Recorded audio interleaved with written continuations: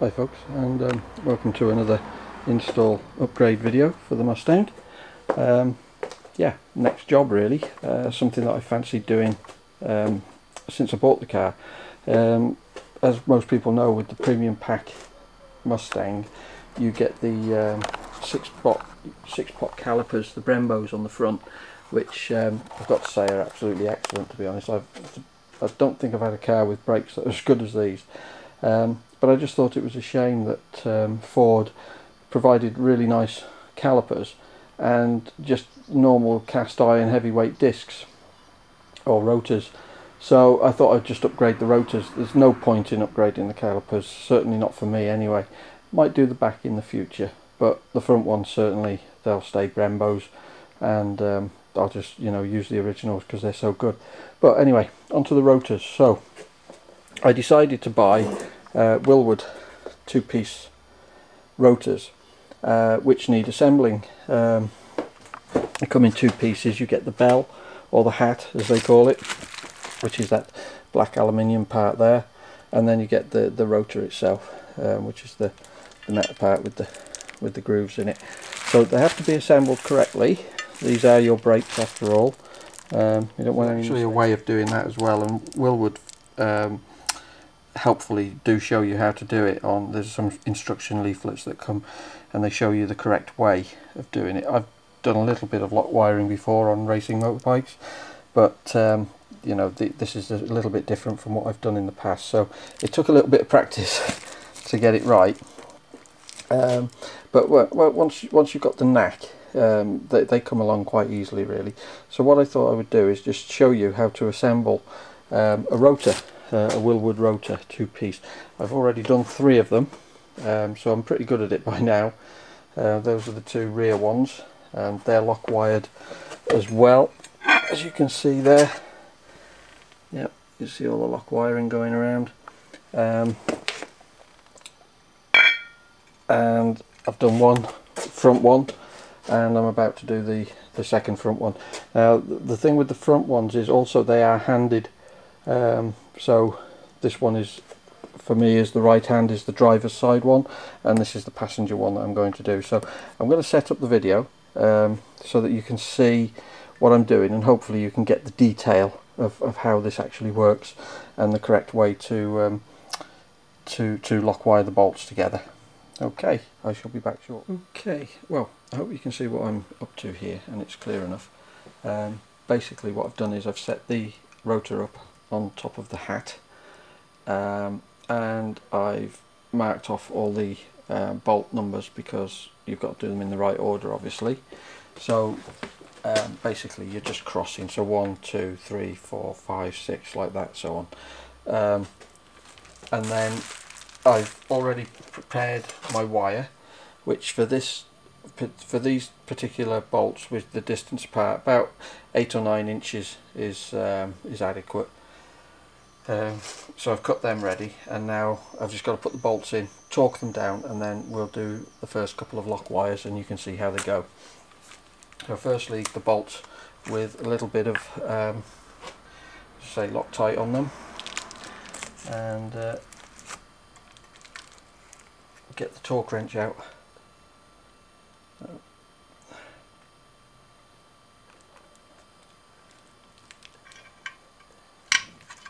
Just start them off by hand.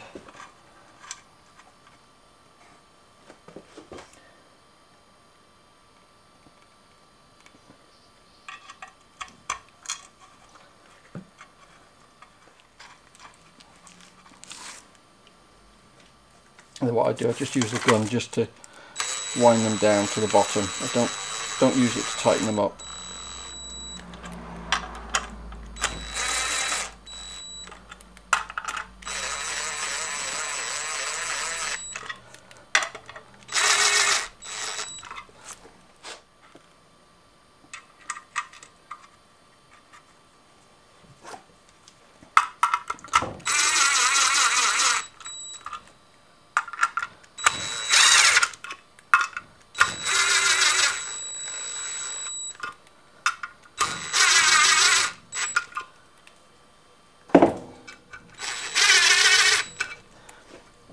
So I have to torque them in the order.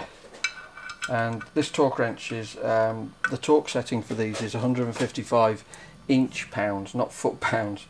This torque wrench doesn't have that calibration on it, but it's equivalent to 17 Newton meters, which is what it's set at. So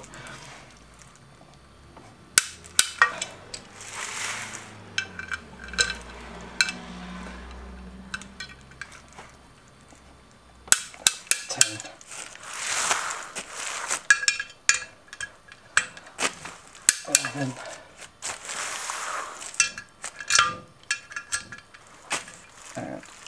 12.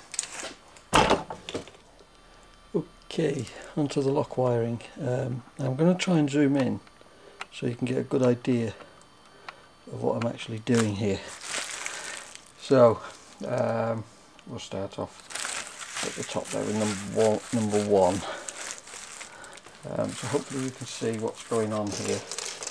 Basically I've got my piece of wire, which is, as I say, 9 inches long. You have to find one of the holes in the bolt, which there, look, that goes through. Then fold it round and get yourself pretty much even, like that. Then, so we're going to be Loctiting into this bolt here. So this piece of wire goes around the back of that bolt. I don't know if you saw that. See if I can show it again. Around the back of there, like that. And then, as I say, keep them, you know, pretty much even. Then what we need is our Loctite pliers. So because we're only lock wiring, sorry, up to the next bolt, when you get your pliers, you want to make it so that it's level with that bolt, or just past it. Actually, it takes a little bit of practice to get it right, because obviously as you're twisting the wire it's getting shorter, but somewhere around there, somewhere next to that bolt, it doesn't matter if you go a little bit past or a little bit short, it doesn't really matter as long as you're somewhere close. So grip your wire, and then I'm actually doing 6 turns. So 1, 2, 3, 4, 5, 6. And that's it. So that's the first part done. So you can release.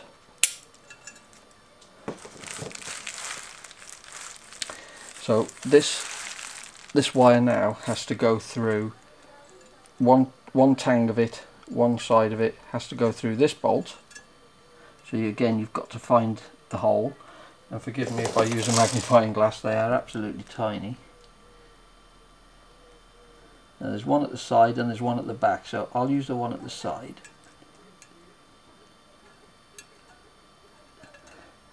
And we're through like that. Just need a pair of pliers just to give it a tug through. This wire's sharp, by the way, it will cut you. And then this piece again goes around the back of the bolt like that. So once it's there, this is a bit awkward now because I need to keep it in shot obviously, but be able to do what I want to do. Okay, so that I think you can see there. So again, now we've got 2 pieces of wire left over here. So again, you grab it with the lock wires, squeeze it up so that it's gripped, and again 6 or 7 turns, it doesn't matter. But what is important, there's a piece of wire here, that doesn't go over the bolt, so you might need to just hold it down with your fingers while you're doing this piece. And there's about 5 turns, 6 turns on there. And then you can release again. Then tuck this underneath and bend it around the bolt. bend it around the bolt such, like that, and then just cut the tang off, what's left over. You can see how much I've got left. Where are we? There, that's all I'm cutting off. So and that should be just a little bit taut, not really tight, but just a little bit like a guitar string really. And that's the first one done. So I'll do one more, and hopefully you'll get the idea of what I'm doing.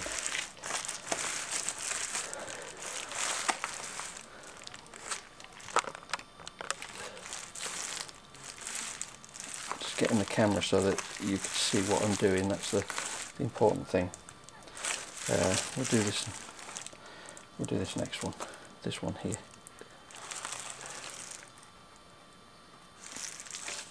That one there. Okay. So again,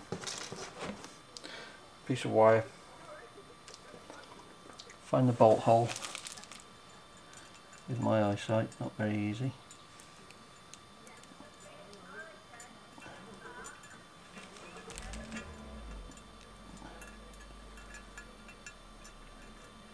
I really do need a magnifying glass to see them sometimes.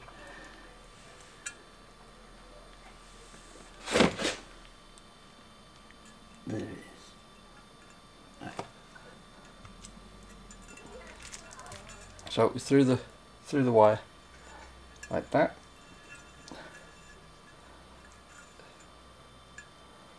Get the two pieces pretty much even, like that, and then this one around the back of the bolt.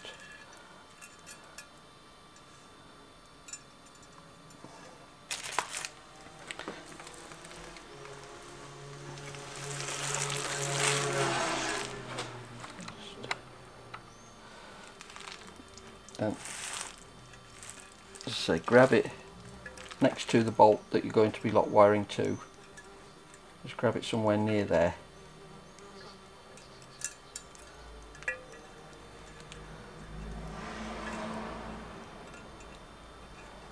Grip it,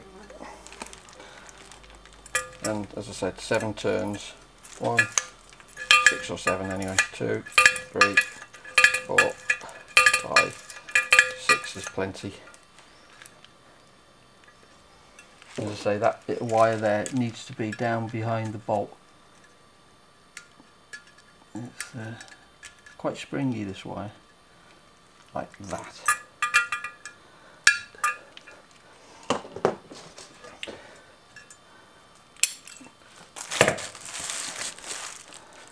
Then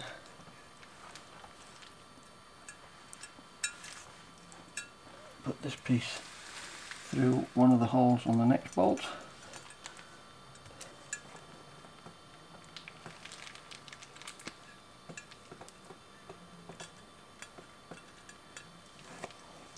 Which I can't find again.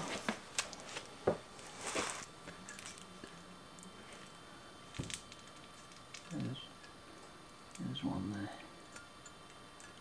There.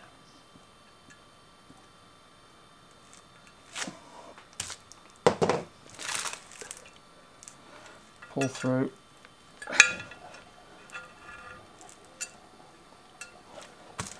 Around the outside with that piece. And I haven't left myself much over this time for lock wiring, but I should have enough there to just be able to lift that and do it.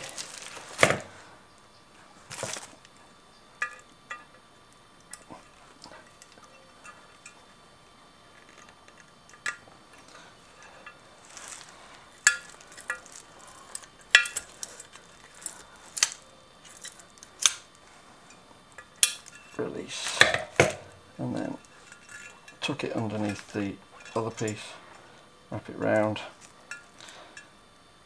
and snip off the excess.